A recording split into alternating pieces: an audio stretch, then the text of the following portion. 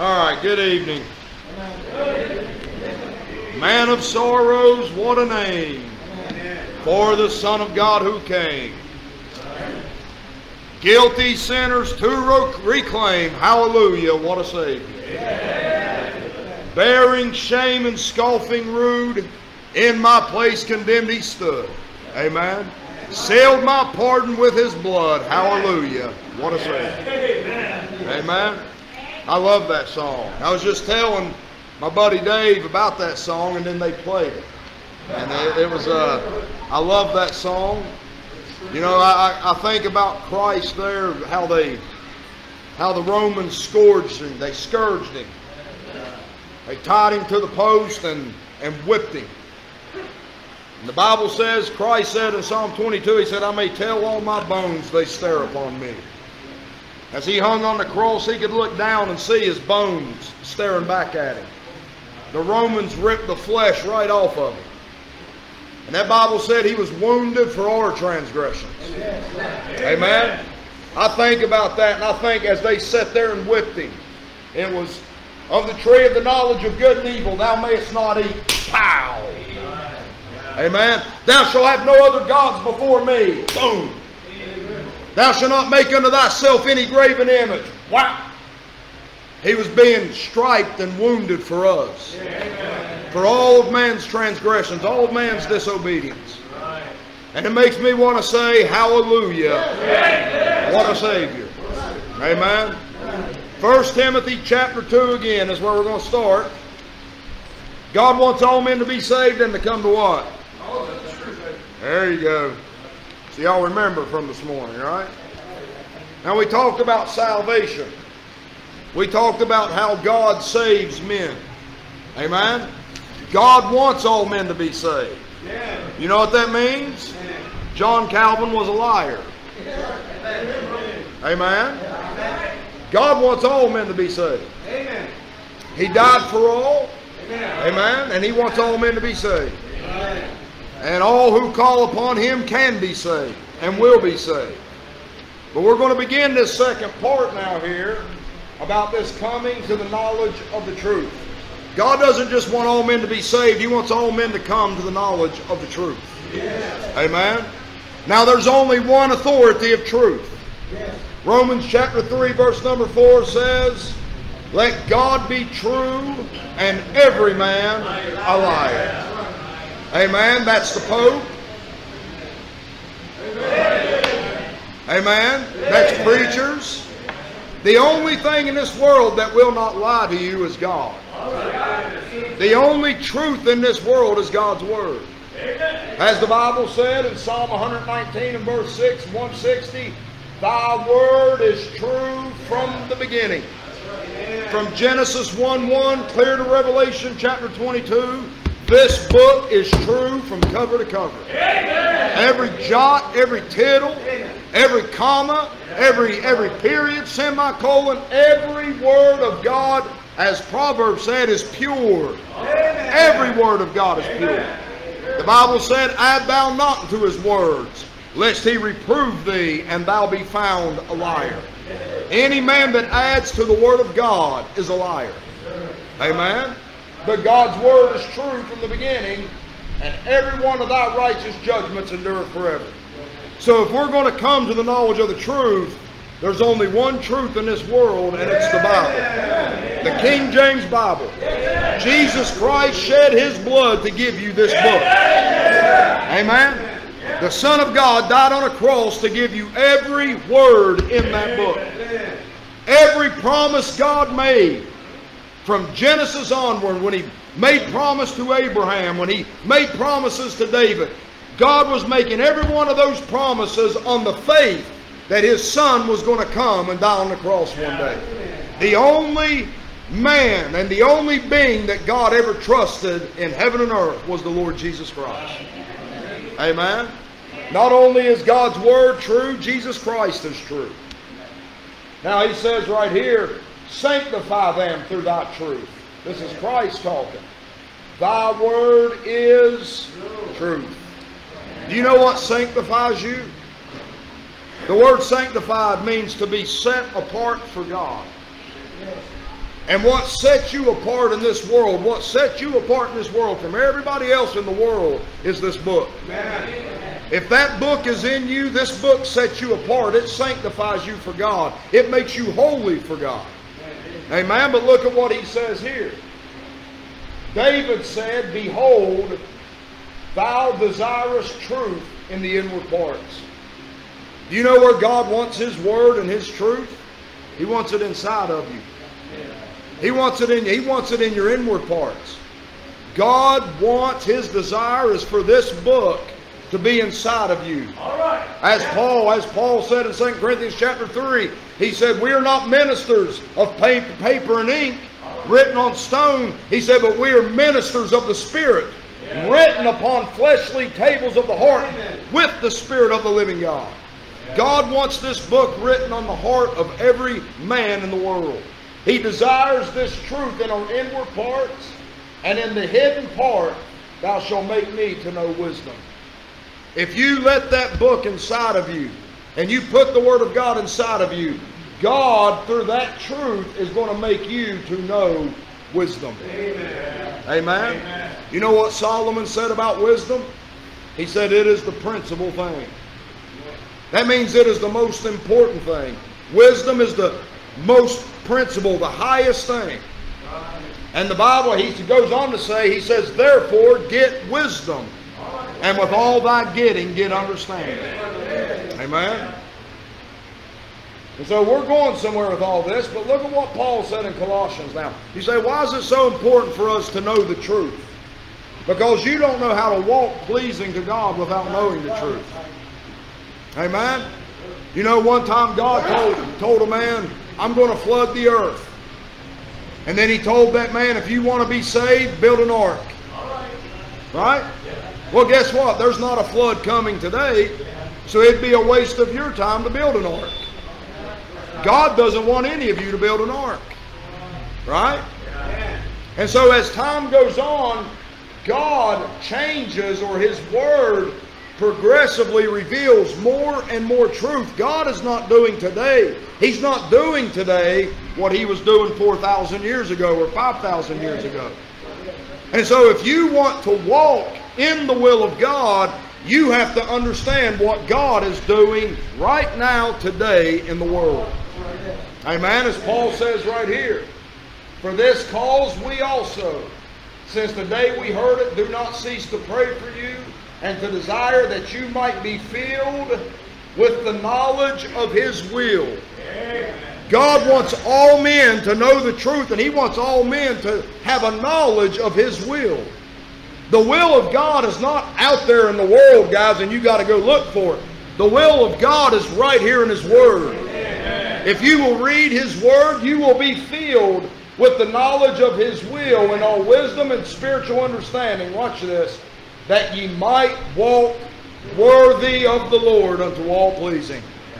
The only way you and I can go out here and walk daily worthy and pleasing unto God the Father, the only way I can walk pleasing of God is I first have to know His will with all wisdom and spiritual understanding, and then I'll be able to make good decisions and walk worthy of the Lord unto all pleasing, being fruitful in every good work.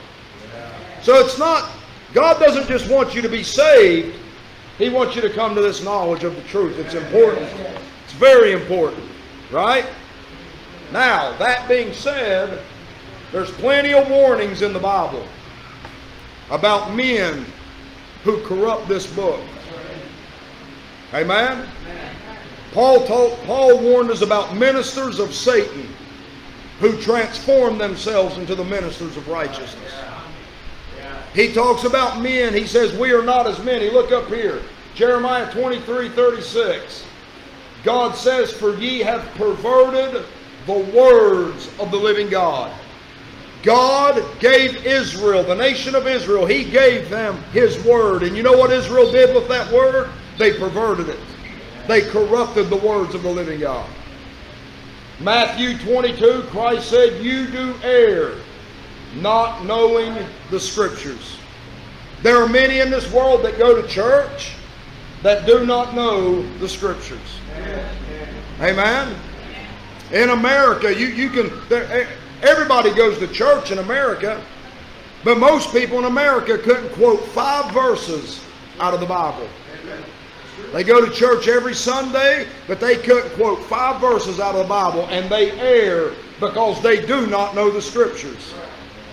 Amen. Most people professing Christianity in the world do not know the Scriptures.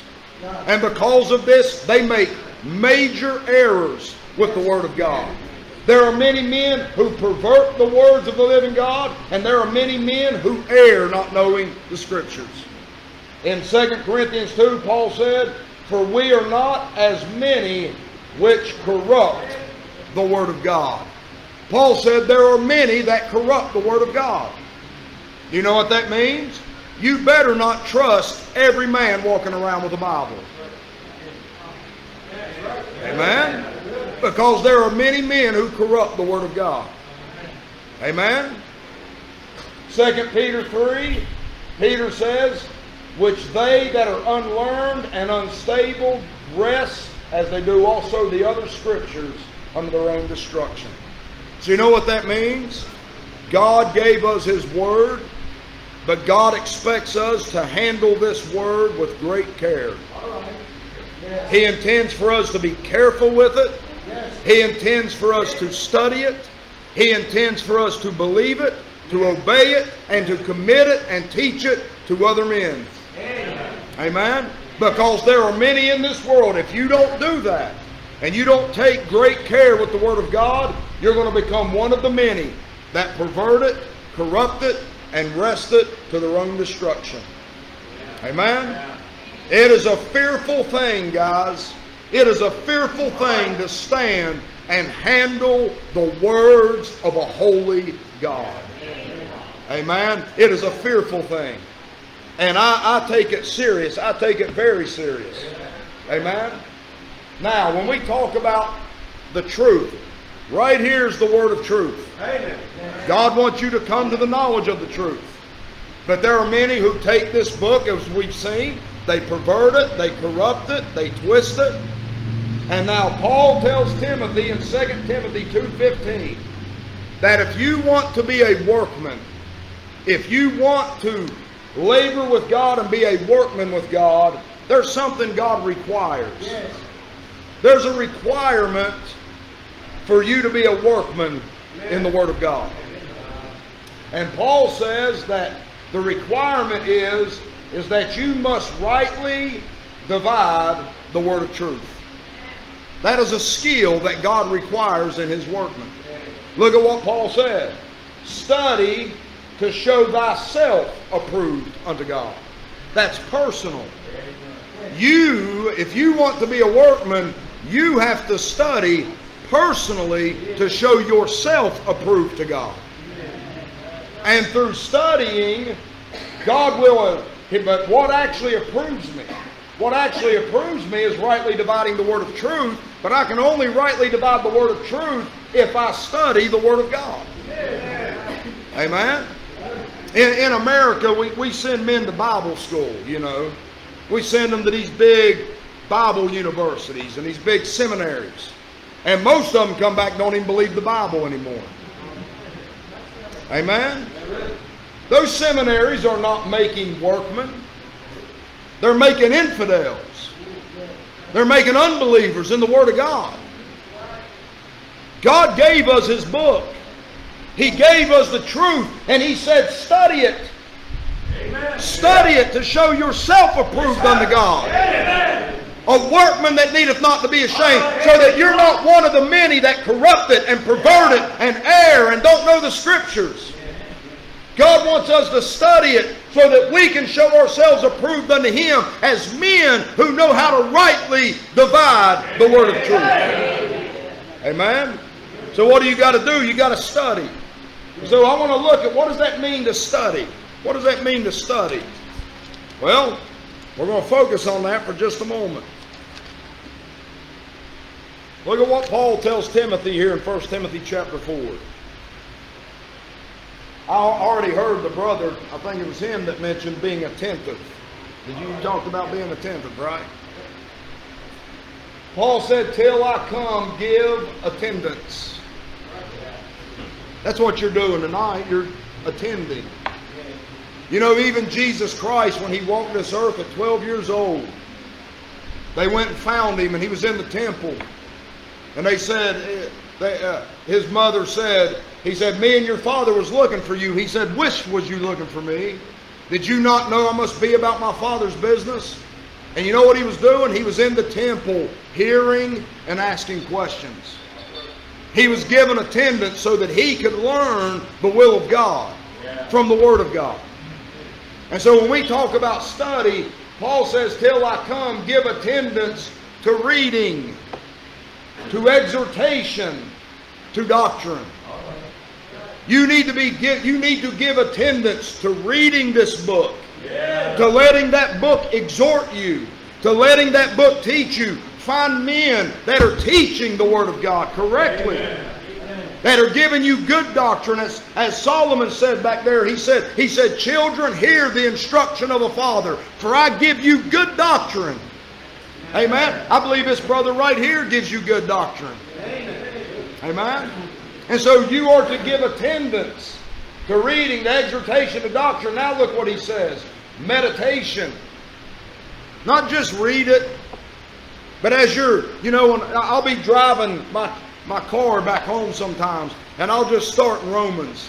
And I'll just start quoting Romans in my head and thinking about these things, meditating upon these things. Paul said, let the word of Christ dwell in you richly.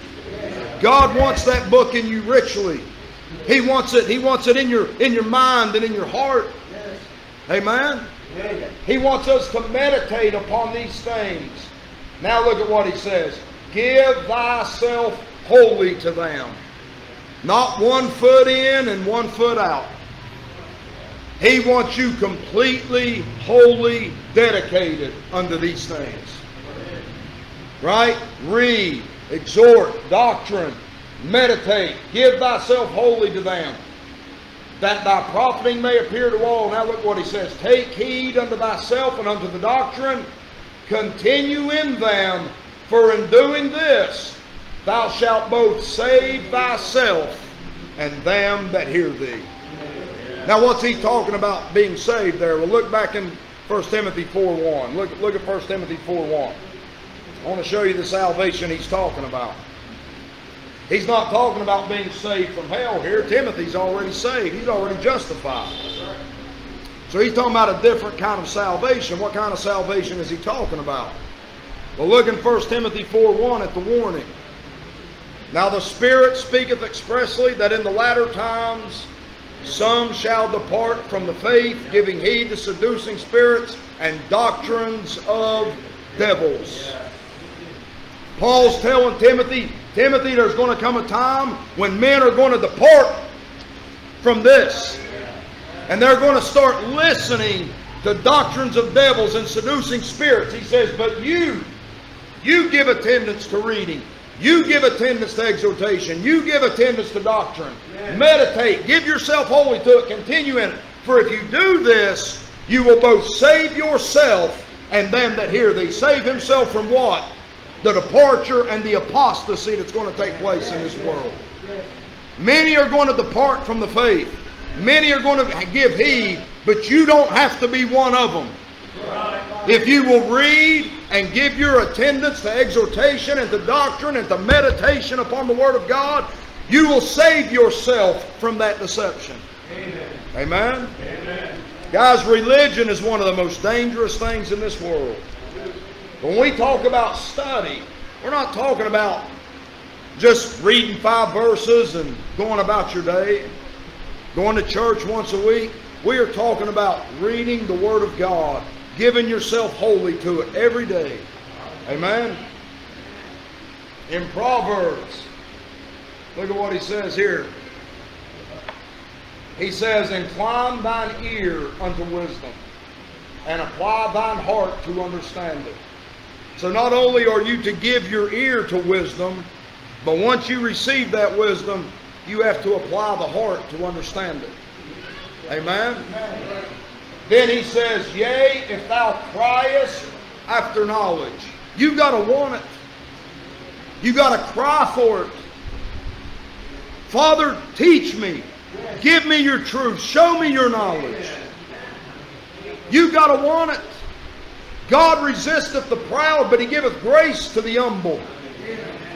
Amen? You got to want it. He says, yea, and liftest up thy voice for understanding, if thou seekest her as silver. Amen? And searchest for her as for hid treasures. Yes, sir. All right. Right there, unsearchable riches. You know where all the treasures of wisdom and knowledge are hid? They're hid in the mystery of God and of the Father and of Christ. And if you want to know these hid treasures and these unsearchable riches, you have to want them. And if you will do this, then shalt thou understand the fear of the Lord and find the knowledge of God. And so the first step in studying is your inner man. Your heart has to be right. You have to want these things. Your motives have to be right. Right? It's not about trying to appease a religion or a denomination. It's about approving ourselves unto God through studying the Word of God. Amen? So how do we study? Well, my friend out here hit on it already today. He preached half of my message today. But look at what he says here in Isaiah 28. We're going to get into this right division here in just a moment, but I'm setting this up. Look at this question. Whom shall he teach knowledge? That's a question. And whom shall he make to understand doctrine? Do you want God to teach you knowledge? Amen, I do. Do you want God to make you understand doctrine? I do. Well, who does he teach knowledge, and who does he make to understand doctrine? Them that are weaned from the milk and drawn from the breast. Amen? Now look at what he says. For precept must be upon precept. Precept upon precept. Line upon line. Line upon line. Here a little and there a little. God doesn't want you going around quoting 3 verses to back up what you believe. That's what most people do. They go around, they have 4 verses that they quote the rest of their life. God wants you studying this book, precept upon precept, line upon line, line upon line. God wants you to study every word. He wants you to meditate, study it, look at it, build, line upon line, precept upon precept. Not just 1 or 2 verses, 3 or 4 verses. God wants you studying. Man lives by what, brother? Every word that proceedeth out of the mouth of God. God wants you studying the Word of God line upon line, precept upon precept. And when you do that, God will teach you knowledge, and He will make you to understand doctrine. How does He do it? By comparing spiritual things with spiritual. Amen. As you go through the Word of God, line upon line, precept upon precept, the Holy Ghost is going to teach you by comparing spiritual things with spiritual. Amen. Now what does it mean to compare? Comparing means to examine multiple things to understand their relationship by noticing differences and similarities. Amen? You know what the Spirit of God is going to teach you by comparing spiritual things with spiritual? You know what He's actually teaching you? He's teaching you how to rightly divide the Word of God. As you go line upon line, precept upon precept, studying the Word of God, the Holy Ghost is going to compare spiritual things with spiritual, and He's going to teach you how to rightly divide the Word of God, the Word of truth. Amen? When we talk about comparing things, I'll give you an example. Man and a woman, right? Right? Yeah. There's a lot of things that are the same, right? They got 2 eyes.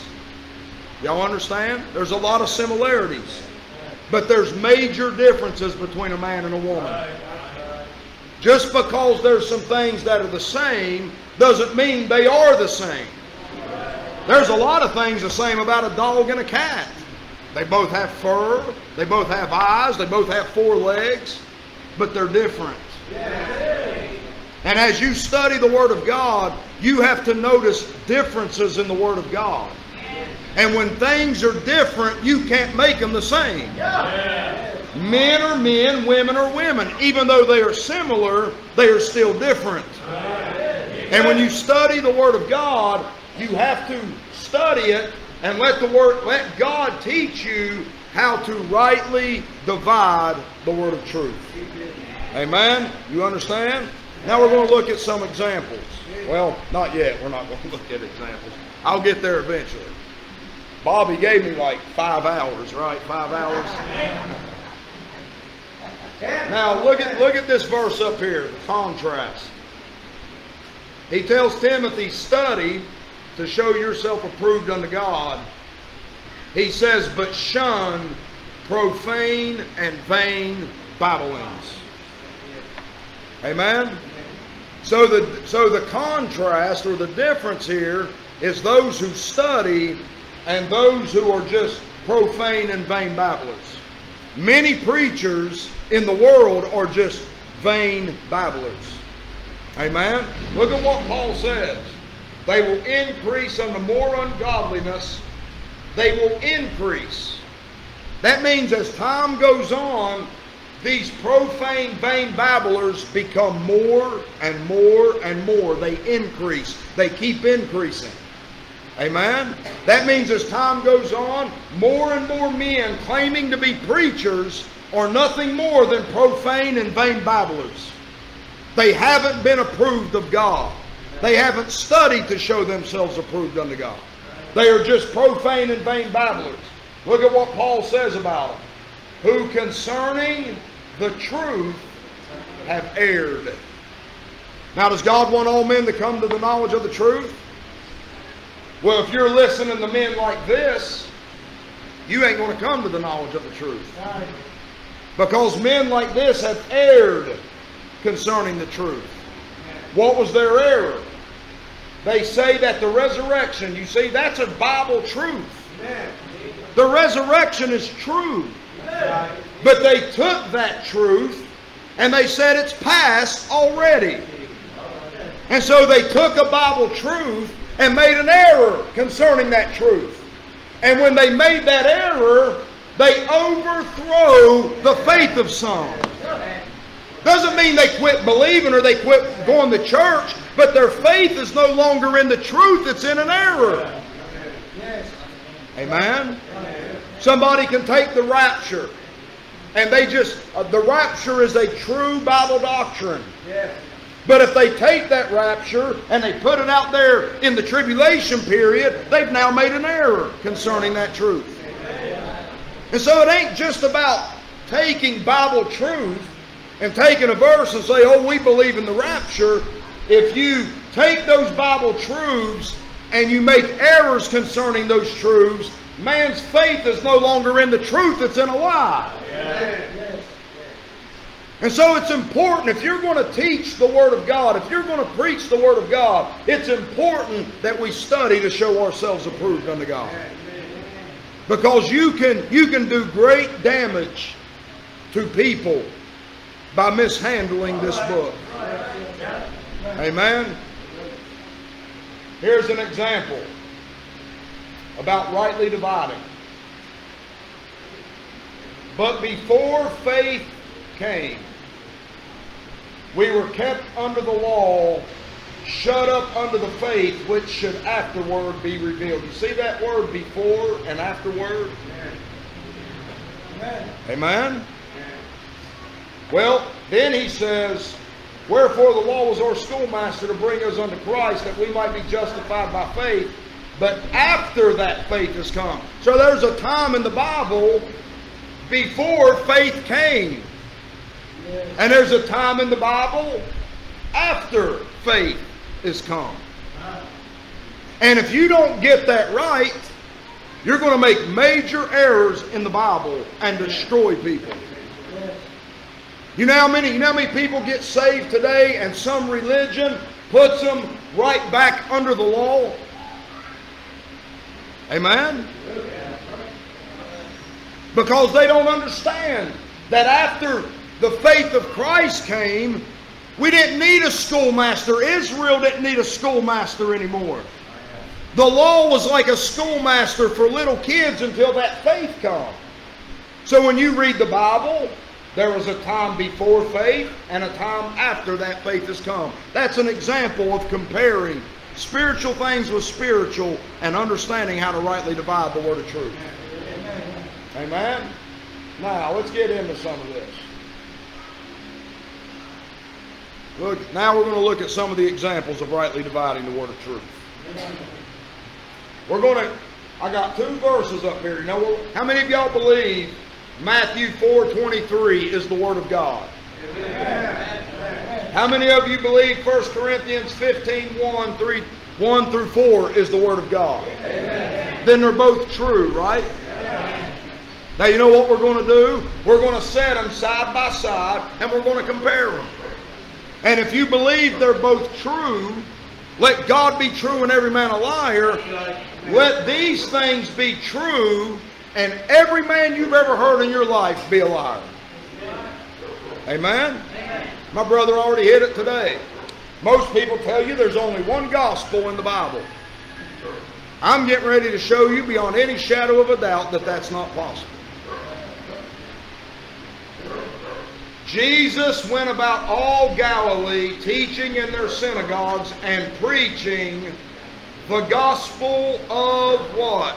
The kingdom. Amen? Y'all see that?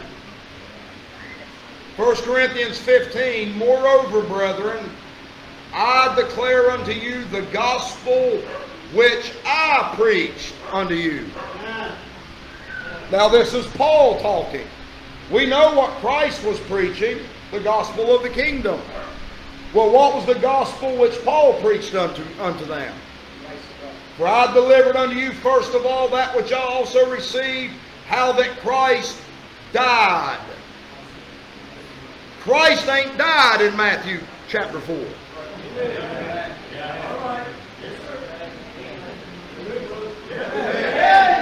Let God be true and every man a liar. Okay.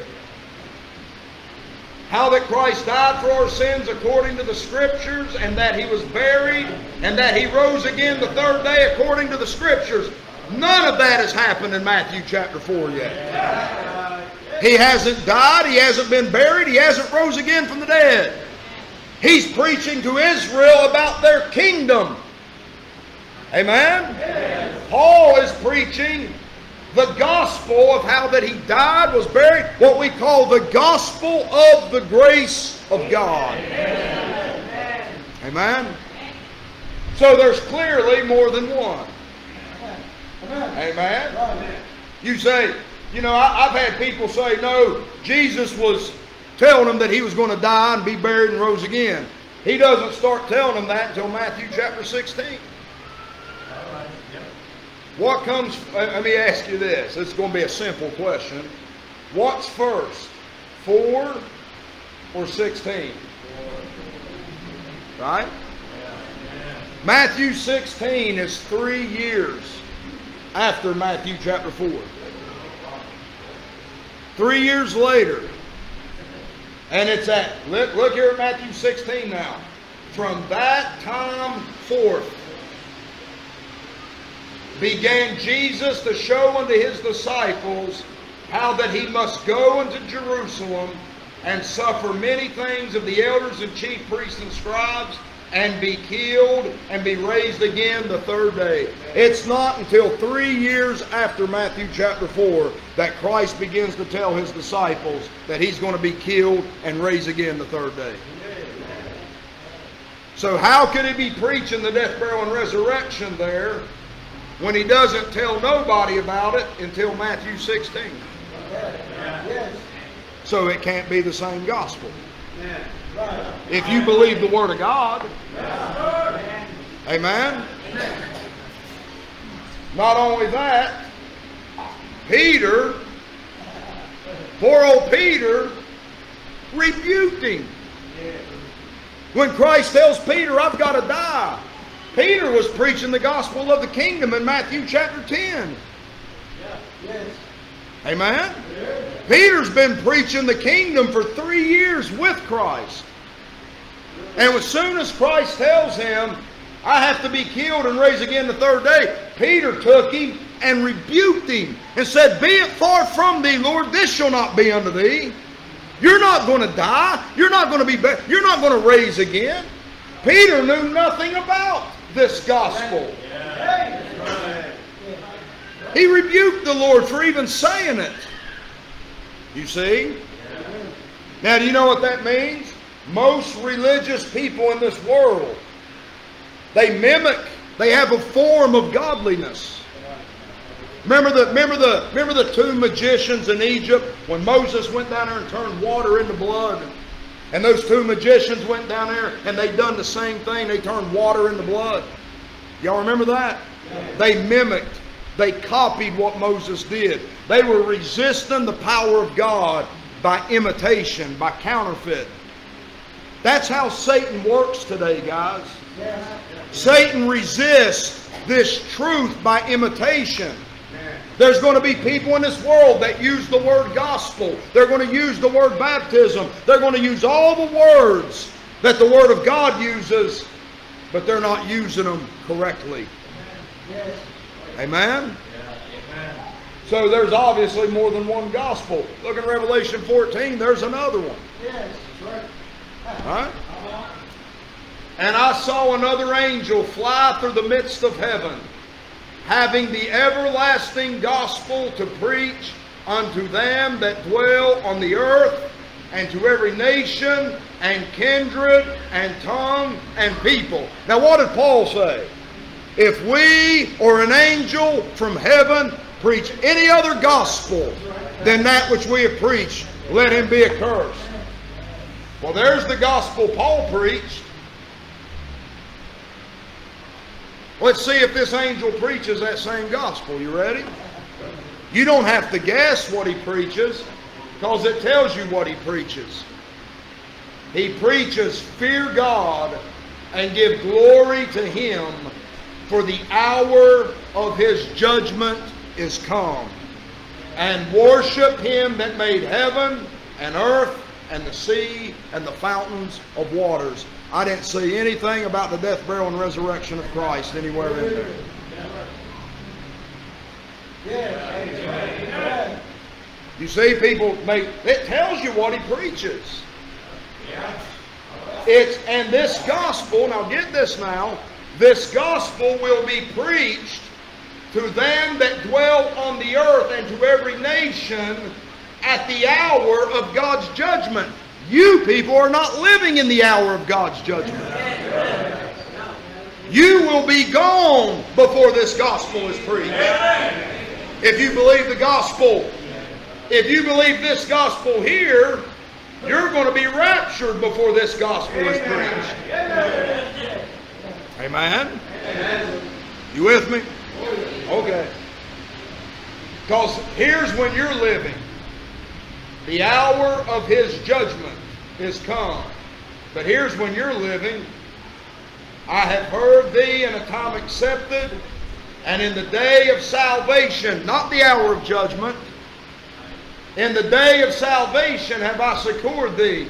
Behold, now is the accepted time. Behold, now is the day of salvation. You are not living at the hour of God's judgment. You are living in the day of salvation. You are living in the long suffering of God. Amen? And so what gospel is God preaching during this day of salvation? That Christ died for our sins, that he was buried, and that he rose again the third day, and all who believe are justified from all things. Amen? Now there's going to come a day when this long suffering and this day of salvation is over. And then they will preach this gospel here. They're going to preach the gospel of the kingdom first, and then they're going to preach this gospel to every nation under heaven about the coming wrath of God. Y'all see? What did we just do? We just compared spiritual things with spiritual. Amen. We solve differences. And by doing that, we've learned now a little bit about how to rightly divide the word of truth. Amen. Look here in Matthew chapter 12 here. Y'all having a good time?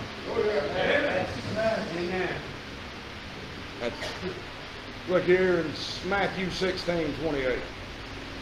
Now listen guys, this is going to get deeper and deeper as we go. Each day it's going to get deeper and deeper. Right?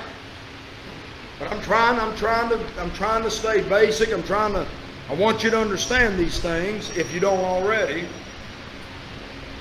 Verily, now you hear a lot about the kingdom, right?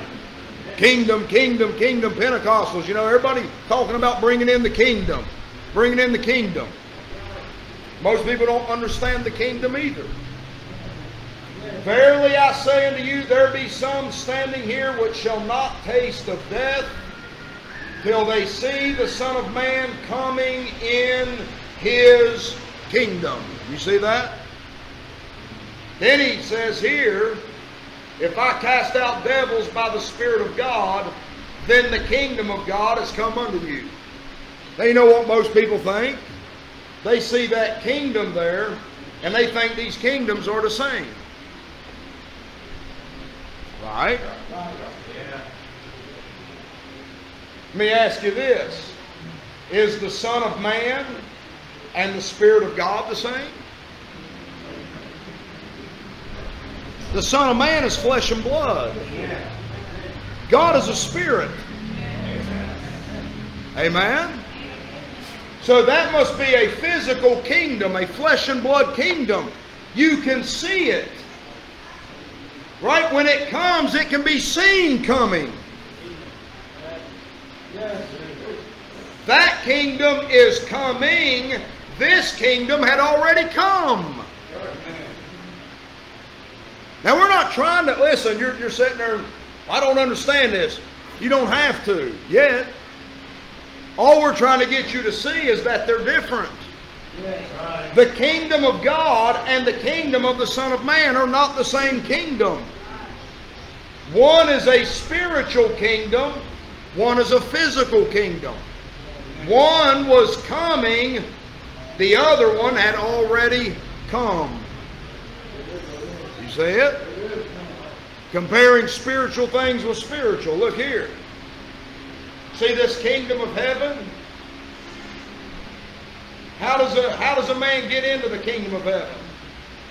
Christ said, I say unto you that except your righteousness shall exceed the righteousness of the scribes and Pharisees, ye shall in no case enter into the kingdom of heaven. How does a man get into the kingdom of heaven? He gets into the kingdom of heaven by righteousness. Right? Now what we're going to do, we're going to compare. We're going to compare now and see differences, right? Jesus answered, Verily, verily, I say unto thee, except a man be born of water and of the Spirit, he cannot enter the kingdom of God. Are they the same? They're not the same. Do you understand why we say you have to study? Yes. You have to compare spiritual things. You have to compare verse with verse, scripture with scripture, and note these differences so that you know how to rightly divide the Word of God. Amen? This kingdom here is entered by a spiritual birth. That kingdom there is entered by righteousness. And that's why he tells Israel to seek first what? The kingdom of God, not the kingdom of heaven. He says, seek ye first the kingdom of God and His righteousness, and all these things shall be added unto you. The kingdom of heaven and the kingdom of God are not the same kingdom. Paul tells you what the kingdom of God is in Romans 14. You and I are in the kingdom of God. We're not in the kingdom of heaven, but we are in the kingdom of God right now. Paul says the kingdom of God is not meat and drink. It's not physical. But it's righteousness and peace and joy where? in the Holy Ghost. Where's the kingdom of God? It's in the Holy Ghost. And you and I are in the Holy Ghost. By one Spirit have we all been baptized into one body. We have all been born of the Spirit into God's kingdom. And we are now in. Paul said, ye are not in the flesh, but in the Spirit.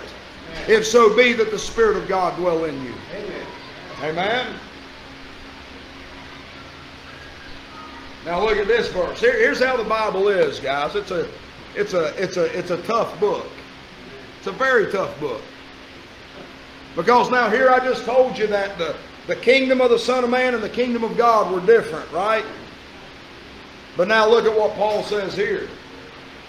This you know, that no whoremonger, nor unclean person, nor covetous man, who is an idolater, hath any inheritance in the kingdom of Christ and of God. Do you know what that means? Both kingdoms are going to become one day. The spiritual kingdom of God and the physical kingdom of Christ is going to become one kingdom one day. Amen? This is God's will. Christ is now at the right hand of God. And He's now seated at God's right hand. And there's going to come a day when God is going to tell His Son, go take possession of every throne, every dominion, every power. Jesus Christ is going to possess every kingdom and every power in heaven and in earth one day. And Him and His Father, this kingdom of Christ and the kingdom of God is going to become one kingdom. Amen? I got Psalm 132 up there. Let's read it. The Lord hath sworn in truth unto David. God made David a promise. What was it? Of the fruit of thy body will I sit upon thy throne. What was the promise God made to David? That God is going to sit on David's throne one day. God is going to sit upon David's throne. And the way He's going to sit upon David's throne is through the fruit of David's body.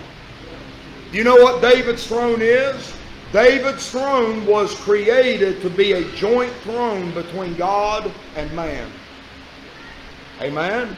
God and the seed of David is going to share a throne in Jerusalem one day.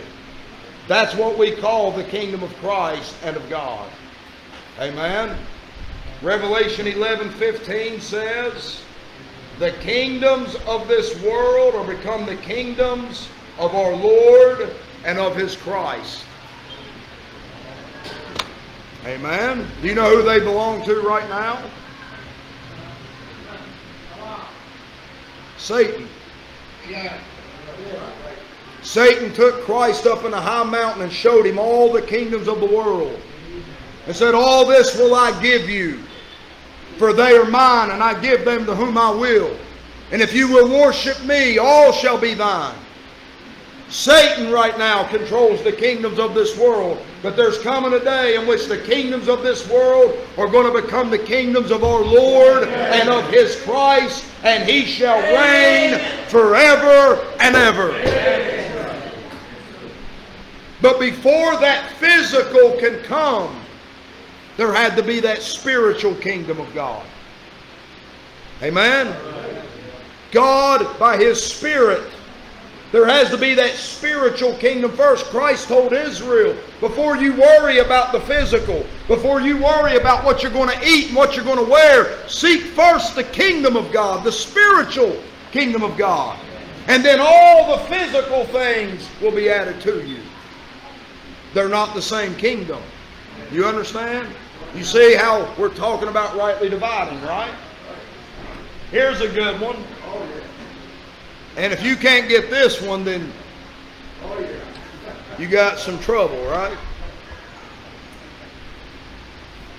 Peter says in Acts 3:21, whom the heaven must receive until the times of restitution of all things, which God hath spoken by the mouth of all His holy prophets since the world began.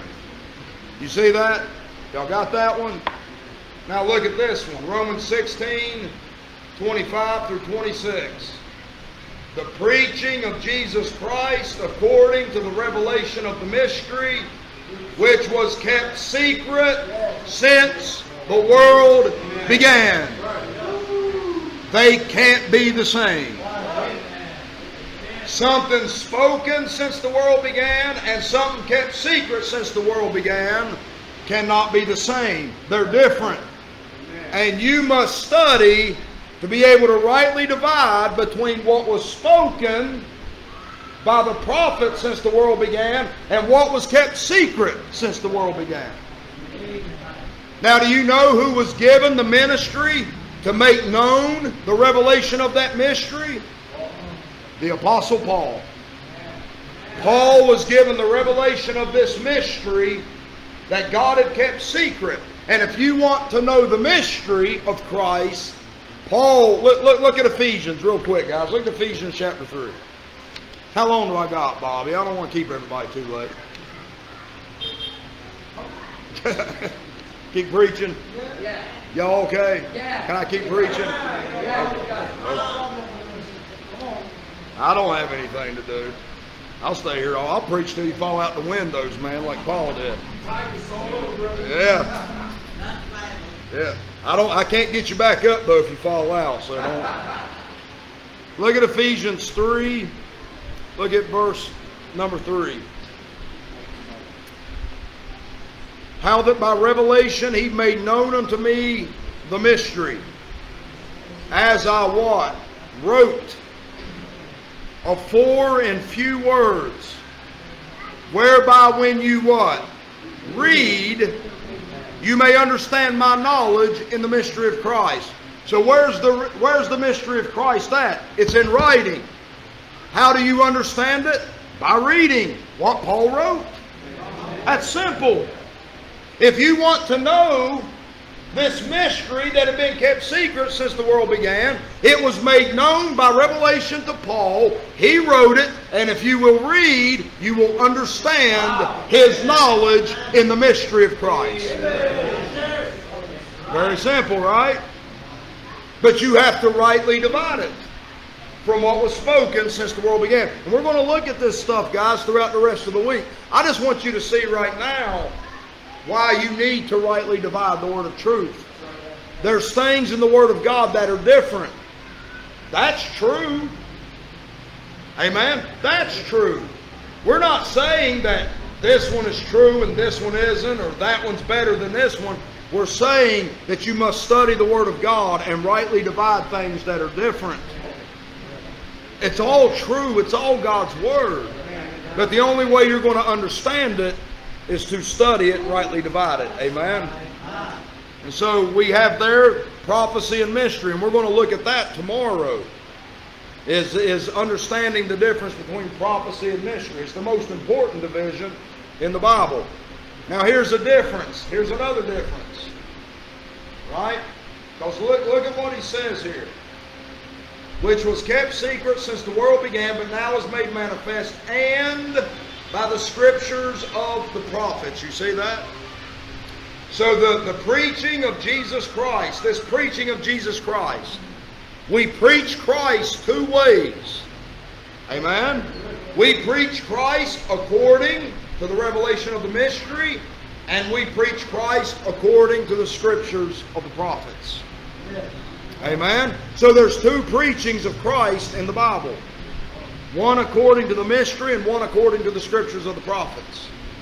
Now when Christ, and guys don't worry, we're going to explain this stuff throughout the week. If you don't understand it now, we're going to explain it. But here's the disciples. Notice what Christ did for the 12 disciples.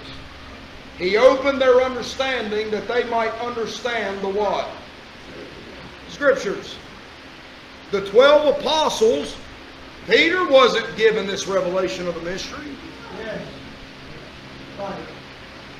God didn't make the mystery known to Peter. What did he do for Peter and the other disciples? He opened their understanding that they might understand the scriptures. Why? because they were to preach Christ according to the scriptures of the prophets. But God made known the mystery to the Apostle Paul. And you know who He made it known? Why He made it known to Paul? He made it known to Paul for you Gentiles. Amen? Paul said, if you have heard of the dispensation of the grace of God which is given to me for you, how that by revelation He made known unto me the mystery. You know why God made that revelation known to Paul? He made it known for you Gentiles. That you can know these unsearchable riches of Christ. Because you Gentiles were not a part of inheritance. Israel was the people of inheritance. You Gentiles were outside of Israel's blessings. Remember the Gentile woman that came to Christ and said, heal my daughter, and He ignored her? And she called out to Him again and said, Son of David, have mercy upon me. And He just kept walking. He ignored her. And His disciples said, send her away, she calleth for thee. And he looked at His disciples and said, I'm not sent but to the lost sheep of the house of Israel. And then He looked at that woman and said, it's not meet to take children's bread and cast it to the dogs. He didn't come for us Gentiles. He was only sent to Israel. And that woman said, truth, Lord, but even the dogs get the crumbs that fall from the master's table. And He said, great is thy faith, woman. Because she understood what the prophets preached. That the Gentiles were going to be blessed from the overflow of the blessings of Israel. That we were going to be like dogs that get the crumbs that fall from the table. Amen. But Paul made something known much greater than us just getting some crumbs that fall from the table. Paul made known these unsearchable riches to us Gentiles.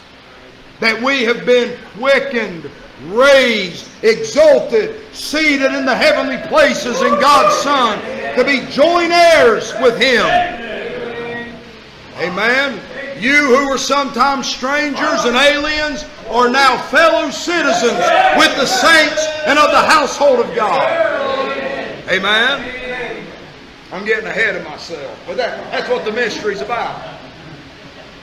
Look at what Paul says here. This mystery is important.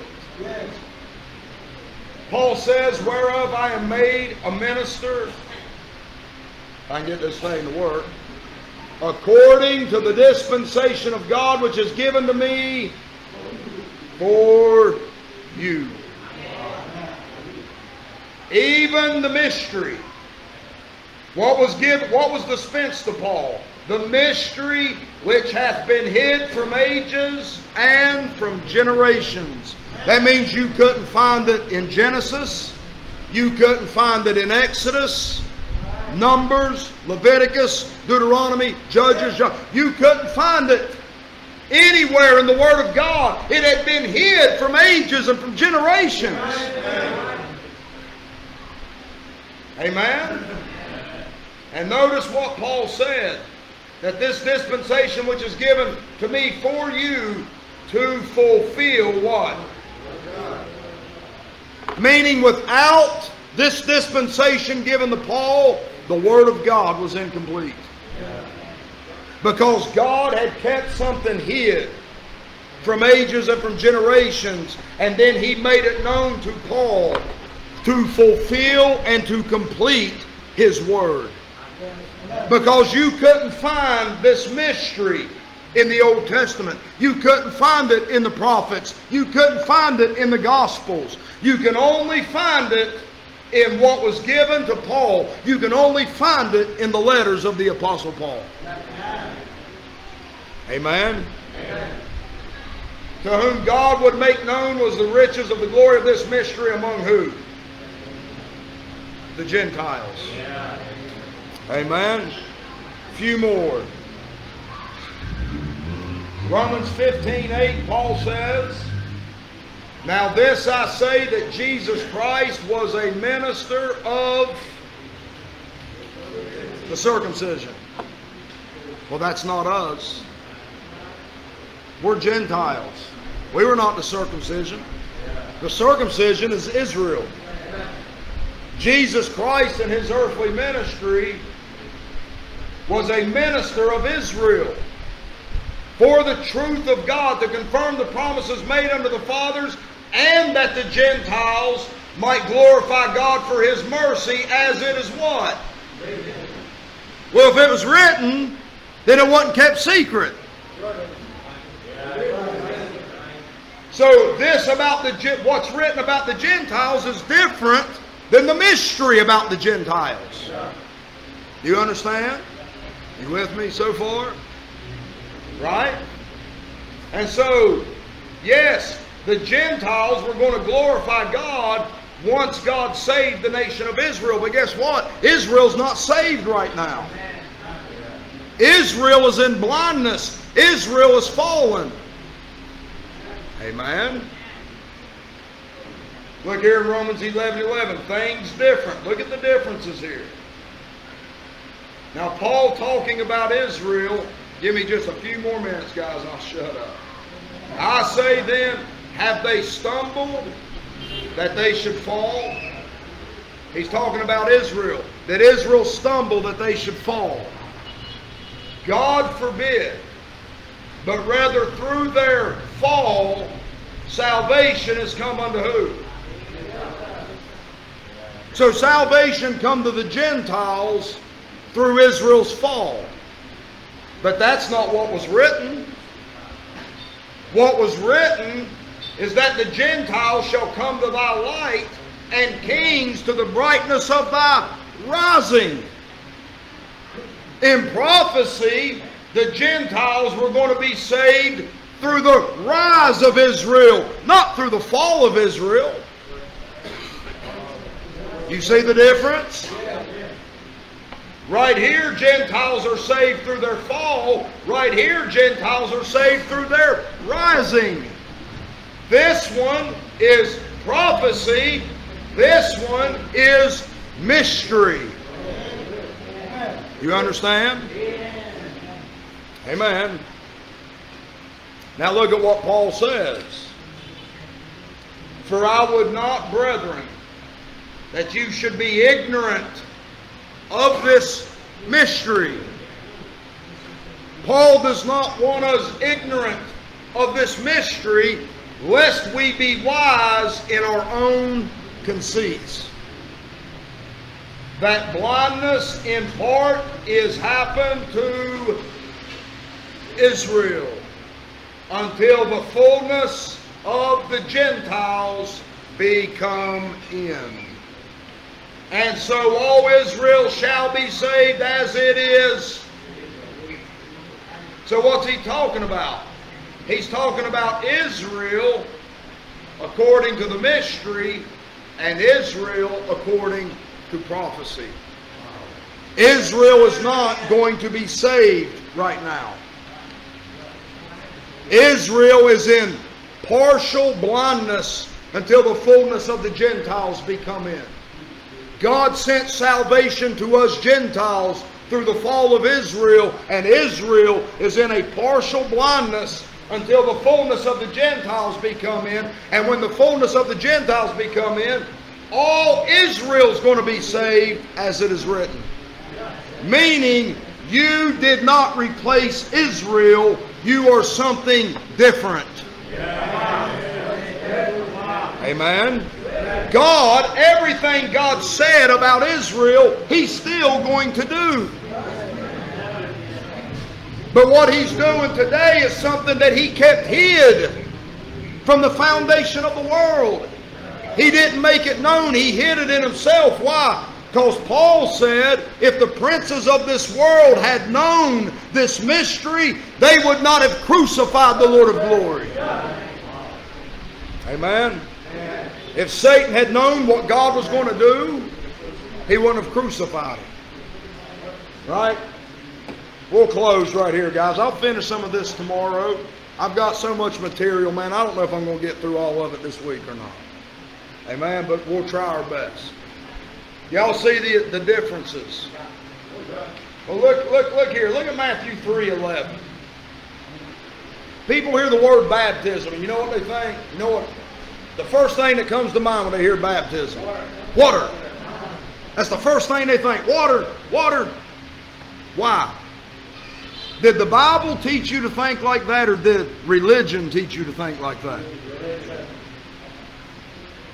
Did the Bible teach you to think that every time you hear baptism, think water? Or did some church teach you that? Because Matthew 3, John said, I indeed baptize you with water unto repentance, but he that cometh after me is mightier than I, whose shoes I am not worthy to bear. He shall baptize you with the Holy Ghost and with fire. There's 3 different baptisms in Matthew 3:11. There's a water, a Holy Ghost, and a fire baptism. You see it? So how come when we hear baptism do we automatically think about water? Because churches taught us to think like that. Not the Word of God. Now look at Hebrews 6:2. Doctrine of baptisms. There's more than one. But then, just to make sure that we're all good and confused, Paul said there's one baptism. You see it? What? There's one baptism? 1, 2, 3. And then Hebrews talks about more than one baptism. And then Paul said there's only one baptism. You see what we're doing? We're comparing spiritual things with spiritual. So that we understand how to rightly divide the Word of God and not just running around and talking about baptism and not knowing what we're talking about.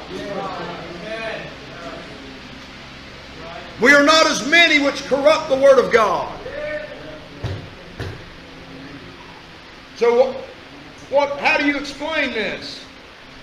Well, that one baptism Paul's talking about, he quoted it today. Endeavor to keep the unity of the Spirit in the bond of peace. That baptism there is obviously a spiritual baptism because it brings about spiritual unity. There is one body. There is one Spirit. Even as ye are called in one hope of your calling. One Lord, one faith, one baptism.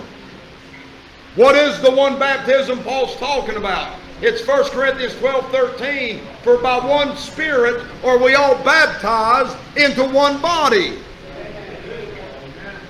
The one baptism is not water. It's Spirit. By one Spirit are we all baptized into one body. You say, how do you get that baptism? You get that baptism the moment you receive the Spirit. You say, how do I get the Spirit? This only would I learn of you. Received ye the Spirit by the works of the law or by the hearing of faith? That's why Paul said there's one faith, one baptism. It is one faith that you receive one Spirit, and that one Spirit baptizes you into one body in the Lord Jesus Christ. That's the baptism Paul's talking about. But it ain't the only baptism in the Bible. But it is the only baptism that gets you into the body of Christ. You can be sprinkled and dunked in water. You can do all that. You can be baptized in water 500 times and that's not going to get you in the body of Christ. The way you get into the body of Christ is to believe the gospel and receive the Spirit of God, and the Spirit of God puts you into the body. Amen? All right, I'm going to close my Bible. Look up here, guys. Look up here. Y'all understand the importance of rightly dividing. Now don't worry, I wasn't trying to explain any of this. I was simply showing you that there's differences in the Bible that we have to study, we have to compare, so that we don't become one of the many that pervert God's Word and corrupt God's Word. Amen? Look here. John the Baptist. Was John the Baptist sent to baptize with water? That's what he said. There's the 12 disciples. Go ye therefore and teach all nations, baptizing them. Were the 12 disciples sent to baptize?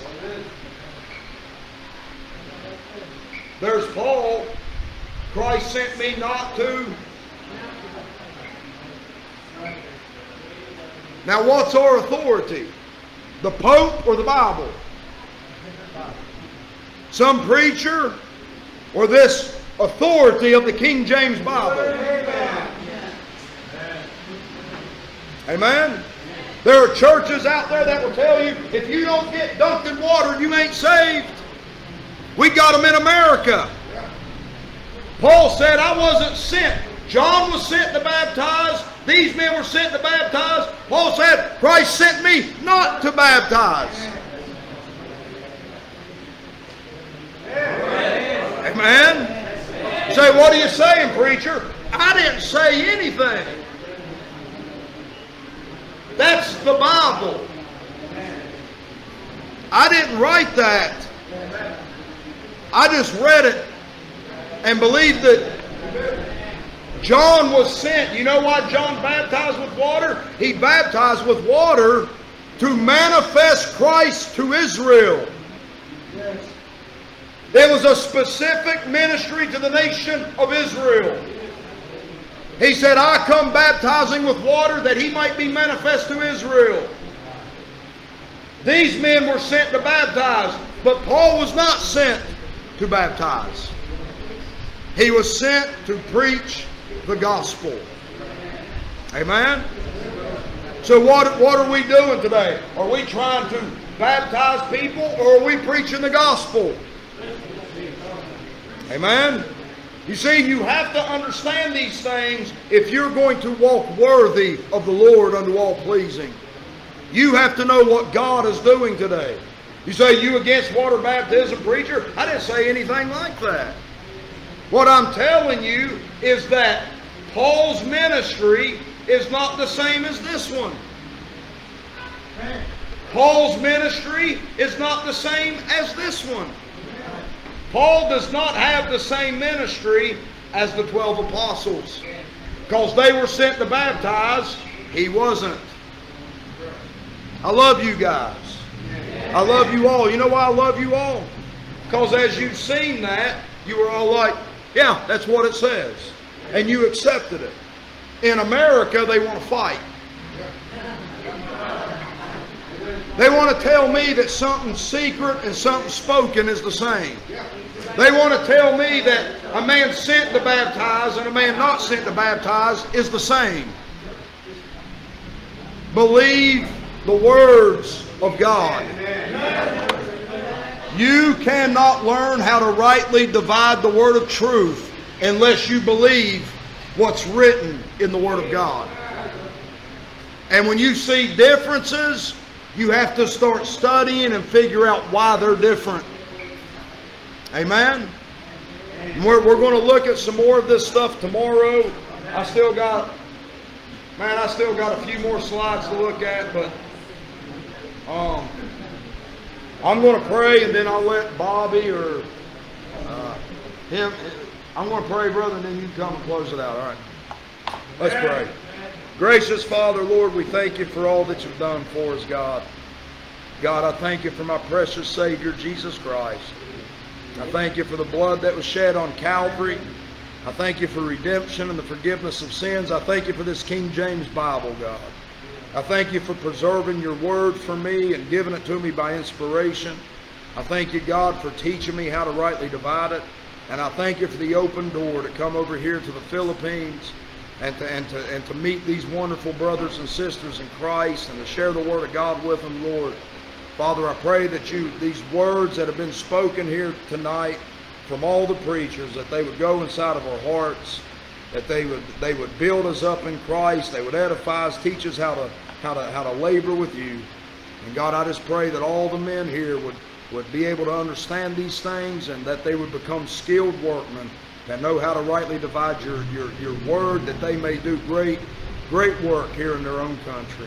And God, we thank you and praise you for all that you do in the blessed and holy and lovely name of Jesus Christ our Savior. Amen.